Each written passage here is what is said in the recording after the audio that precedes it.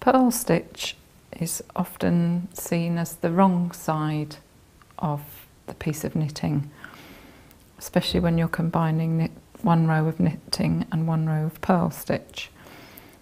But it's a very useful stitch to know, and it can be used as the right side as well.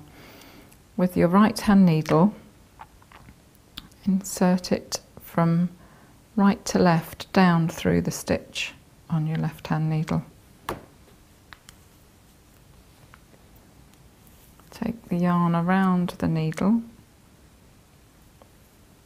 anti-clockwise, push the needle through and slide the loop over the end.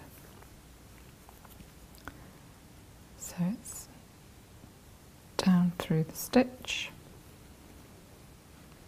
around the needle, push through and over the end.